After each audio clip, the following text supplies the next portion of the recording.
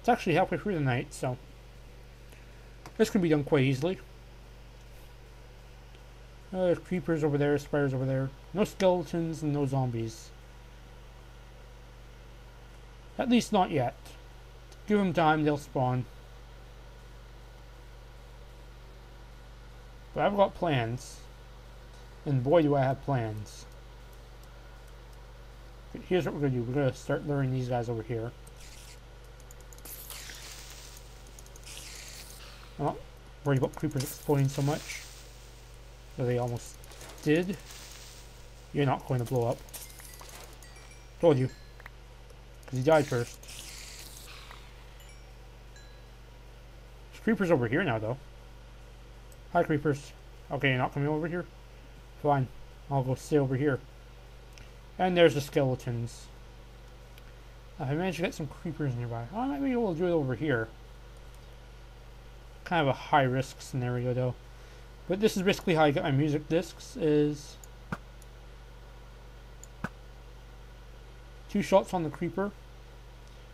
Now allow the skeleton to be able to one-hit him, should the skeleton want to.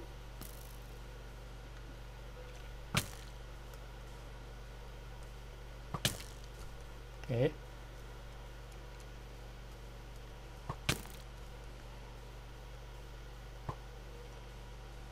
First I need to line them up.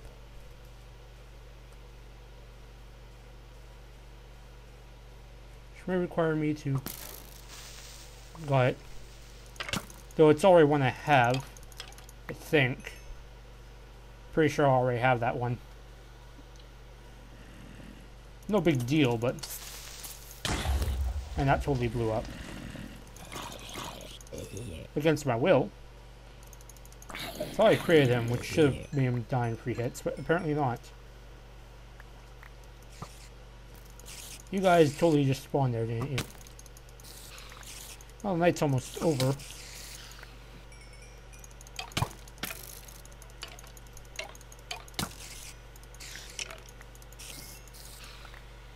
And there you go. I bring death and doom to everyone. And it's amazing. This is basically how I grind. Sit for here, there's a ton of spiders here. 3 hits from an iron sword, they're the weakest of the mobs. I could easily use my mob grinder too, but the spawn rates outside tend to be a little bit better. If you don't mind getting a little bit dirty. Which I don't.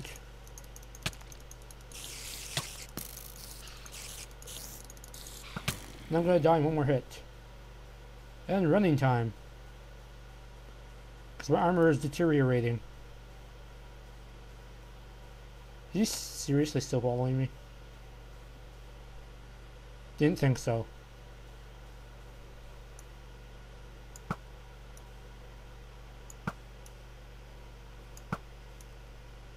And now he's dead. Now to get some last minute experience. I apparently can't pick up any of this zombie flesh, which isn't really a bad thing.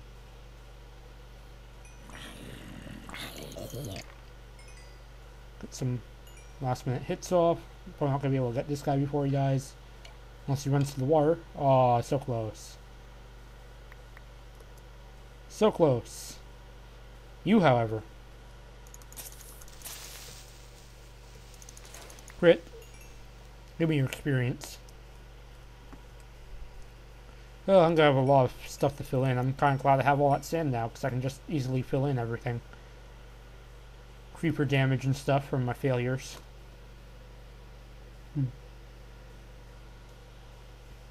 It's always nice to fill stuff in. And there's our nether portal. Which we'll hopefully never have to use. But you never know. Oh boy. So back in here. Got some glowstone, not a lot. Enough to make, I think, like 9 blocks. What did I say? 9. So what we could do with this is really quickly just go in, like so, close this off just in case. Never know when creepers are around. Just drop into my mine here. Grab some of this redstone that's been sitting around for far too long. Which means I need to put something else away, but we'll figure this out. So let me shift click these in. That string, bones. No zombie flesh because I couldn't pick any up. But there. Yes, I have a bow of power 1 as well. Probably should have brought that into the nether now that I think about it. Huh. Oh well, it's too late to decide that now. Let me just throw in my Mega Cream though. Put away all of these blaze rods since I won't need them all. I'll throw my flint and steel in here since I have some TNT here. Don't have that many nether bricks, but I can always get more. Actually got a bow off a skeleton. It's the third stole disc I have, by the way, so nothing special there. I almost placed cobblestone for no reason. So anyways, now we've cleared up some inventory. I think I grabbed some redstone, I'm pretty sure I did. Yes, I did. So what we're basically going to do here is just very quickly make some redstone lamps. Finally use some of that redstone.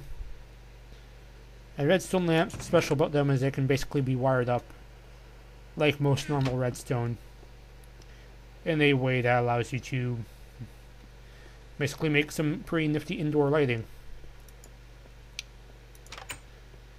So now we have some redstone lamps, we can go set those up somehow. First things first, so let's just take care of our chickens. Throw this cobblestone in there. So in order to take care of these guys, let me just glitch up this fence again. A little trick I've learned from... Actually, I learned that from a sheep in one of Captain Sparkles' videos. He was trying to figure out why the sheep managed to glitch into his... or climb its way into his fence when it shouldn't have been able to. It's because... See this vine here? When it's sideways like this, you can literally just like climb out like that. Which none of my chickens have tried yet, but that's probably for the best. I'll just throw some eggs, you know, standard stuff. Hatch a few chickens. I've gotten so many 4-in-1 eggs now that it's like, because I grounded for a long time, and as a result, I got a shit ton of chickens going. Since chickens basically will be the main thing I kill, because it gives me feathers, such as that, and that, and that, and that. Feathers are always good, so never hurts to kill for a few. I'll have some feathers there to die for. I always thought I was gonna have to kill another chicken to get out of there. Hey look, there's some more eggs. Maybe I'll get a 4-in-1 and that'll replace all the ones I just killed. Nope. Oh well. No big deal. What we can do, however, is grab our ender pearls.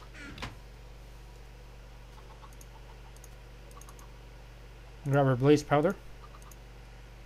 Make some eyes of ender. Which, let's be careful right clicking with these. Endermen are quite strong actually, so.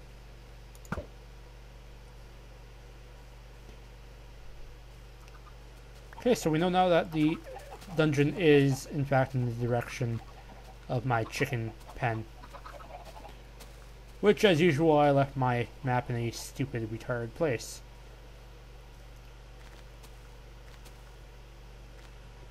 Which can be easily solved by me going here and taking my map.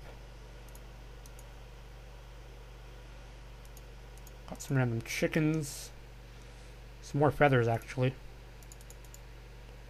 I'm actually running out of flint. I should probably be more careful with that. Oh well. It's easy enough to get more. All I need to do is literally just sit there for an hour using the same shovel and gravel.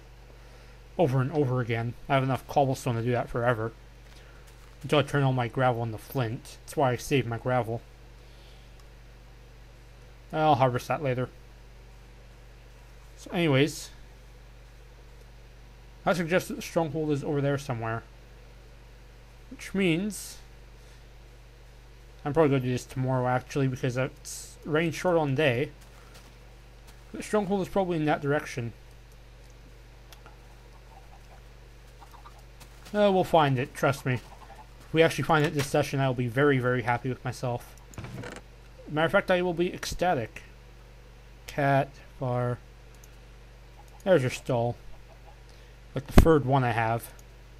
I told you I had a shit ton of them. Oh boy. I'm missing one wool for...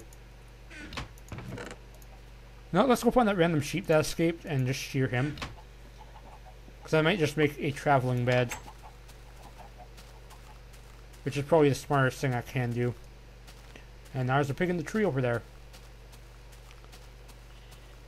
Yes, I bred a few sheep, but I didn't really do much with these pens. I don't need a shit ton of pork or anything because I have so many chickens. Actually, I can use a little bit of wool, so I'll just... Yeah, there. Enough wool to make a bed. So basically now I could easily just travel as long as I'm in sight of land.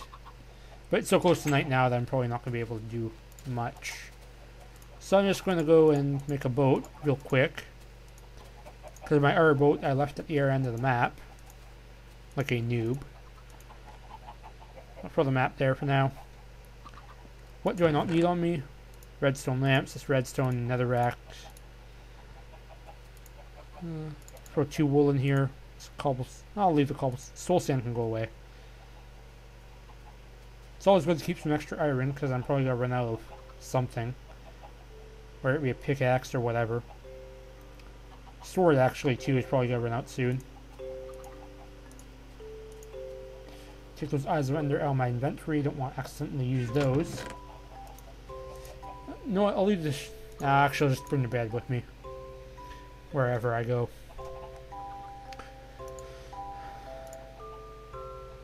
To be completely honest, I might as well just leave the coal on me. I'm not going anywhere. I'm almost wondering if I should bring something for protection. In case I do find it, actually I should go make a better suit of armor, like right now. Which can easily be done. Because I did find some more diamonds, not a ton of diamonds, but enough to upgrade my armor. Oh, there goes my diamonds.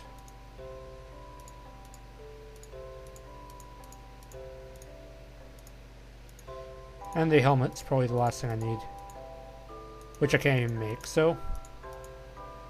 Boots we go. So now I've got my pimped out diamonds, and... I'll just make a quick helmet here.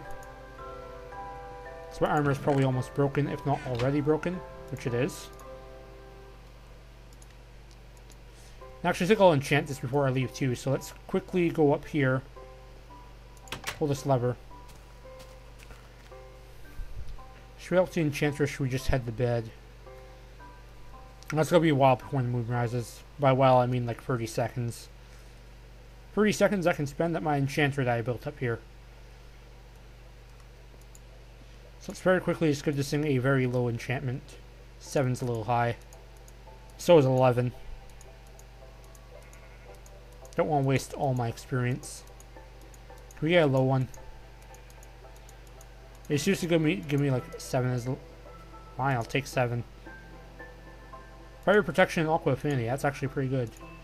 This diamond chest plate though, we'll give it something pretty damn buff. Let's see if I can get a 16. Yes I can. Which one's better? Protection 2. Good enough.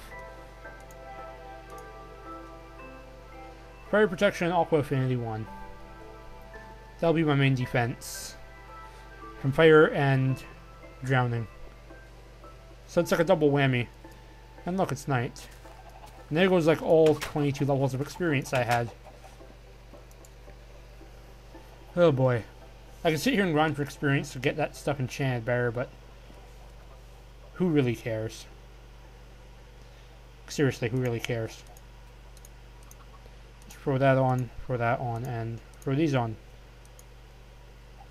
And I'll just throw my old brokenish armor in there. Done.